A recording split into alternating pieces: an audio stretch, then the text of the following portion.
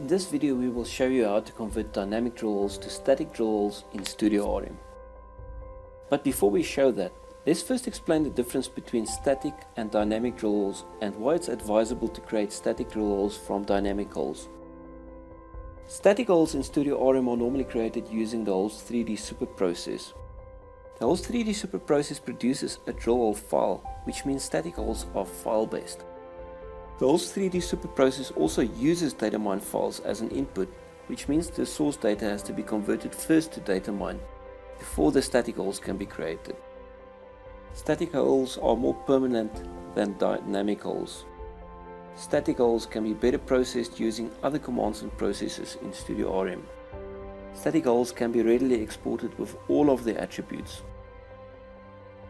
Dynamic holes in Studio RM are normally created using the hole wizard. A desurveyed drill hole object is created by the hole wizard. The hole wizard can directly connect to a variety of data sources, which makes it simpler to create dynamic drill holes.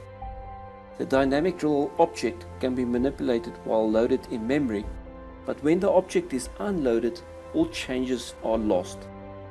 Dynamic drill holes are therefore also more temporary than static drill holes. When a dynamic drill hole object is saved to a file, only the traces are saved to the file. None of the other attributes are saved. Dynamic drill holes are therefore not suitable for post-processing.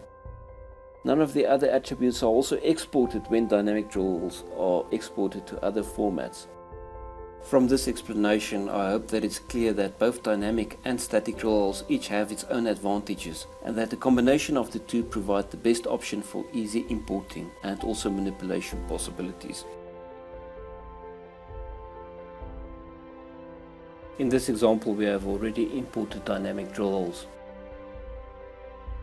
Select the sample analysis ribbon and click on the Define Holes button.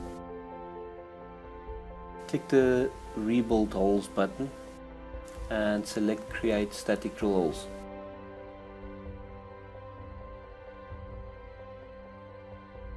You will notice another object has been created. It's a static drill holes object, and we need to save that object.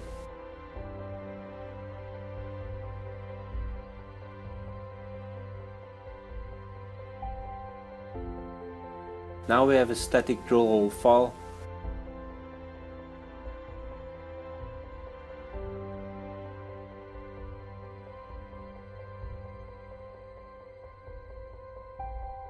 And this is the process to create a static drill hole file.